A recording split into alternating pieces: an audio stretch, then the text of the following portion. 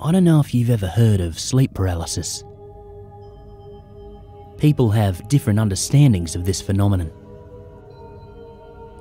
In some folklore, it's believed that an entity sits upon your chest at night and makes it unable for you to move or speak.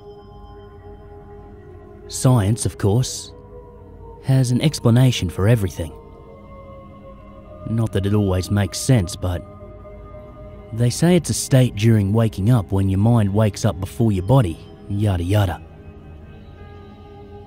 But I'm telling you now that that's not entirely true.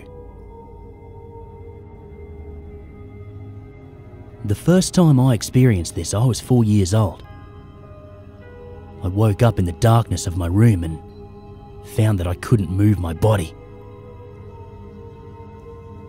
I looked around my room and I saw a tall figure staring at me from a distance. I struggled to regain control of my body out of sheer terror, and when I succeeded, it had vanished. I ran to my parents' room. I slept in between them, and I felt safe. In the morning, I told my dad about what happened at night. "Don't worry about it, Daniel," he said. "It was just your imagination." I believed my dad, of course, and from then on, whenever it happened, I convinced myself that it wasn't real, and I was okay. I stopped experiencing this a few weeks after, and I was happy it had stopped. Or so I thought. My parents were very busy, so I was sent off to a boarding school when I was in high school. And that was when it started again. But this time, something was different. The black figure was closer than it used to be when I was 4. I also started having this feeling of being in 2 realities at the same time. On one occasion, my roommate Kevin was on a call when it happened, and I was also hearing the honk from a car. I regained control of my body and asked him if he was just on a call. "Yeah, I was, dude. I thought you were asleep," he said. "No," I said. And I continued to ask him if he'd heard the honking of a car. He rolled his eyes and said no. Did I forget to mention that Kevin was a douche? Yes, he is a big douche. I wonder why I got paired with him sometimes. I went home for a midterm break and told my parents that I'm seeing the black figure again. But my dad just said I need to stop watching so many horror movies, that they can creep up from your subconscious and induce experiences like the one I keep having. I didn't experience it again after that conversation with my dad. And fast forward to a year before I finished high school. I came back from the toilet and lay down on my bed and slept. I woke up, paralyzed, and I saw him again. And this time, he was closer than before. A few meters away from my bed.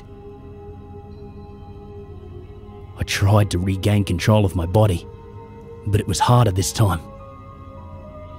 I cried silently, but eventually it worked. My parents took me to a doctor when I came home again with the same complaints. The doctor, Sarah, gave some scientific explanation, which of course I wasn't paying attention to, and gave me some pills for my insomnia, because I developed a fear of sleeping at that point. It's been 3 years since I last saw the black figure or experienced sleep paralysis, and I was somewhat happy. But the fear that it was going to come back again, and closer, always lingered at the back of my mind. And it did. I was 2 years into university when it happened. But what happened this time chilled me to the bone. At first I had that feeling of experiencing another dimension simultaneously. And I started feeling as if my soul was being pulled out of my body. And then I saw it. It was just a few inches from my bed.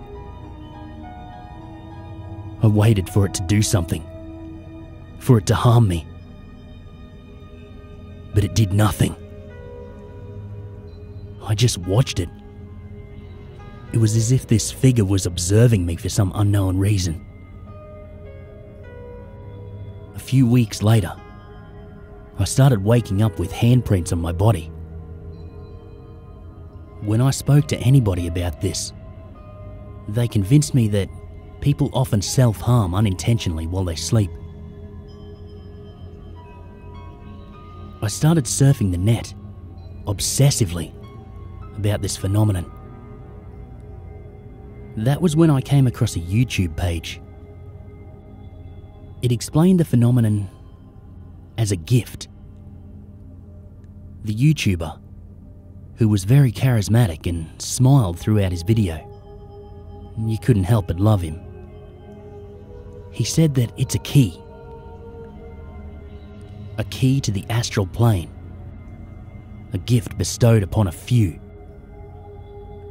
And when he said this, a smile spread across my face. I felt special in that moment. He also went ahead to explain how the feeling of experiencing two worlds at the same time is having 1 foot in the astral plane and having 1 foot in our reality. It all made sense to me. I clicked out of YouTube and rushed over to Facebook and joined many groups for astral projection. In the group, I asked them about the dark figure, and they gave many explanations. But the one that stuck to my mind was an explanation a woman gave. She said they were called the shadow people and were relatively harmless. She went on to explain that you can conquer them in the astral plane. All you had to do is not struggle. Allow your soul to leave your body. And when you're in the astral plane, you order them to leave you alone. I decided that the next time this happened, I'll be brave and deal with this problem once and for all. It was a mistake. The day came, and I didn't struggle. I found myself outside my body, but the dark figure wasn't there. I found myself back inside my body after a few seconds. But something was different. My body was active, moving, doing everything. But it wasn't me. Something has hijacked my body. Well, I know who it is. The dark figure did this to me. As I write this now, he's sleeping. Because he went to a party and he's drunk. I'm temporarily in control of my body now. If anybody finds this note, please help me. My name is Daniel Porter.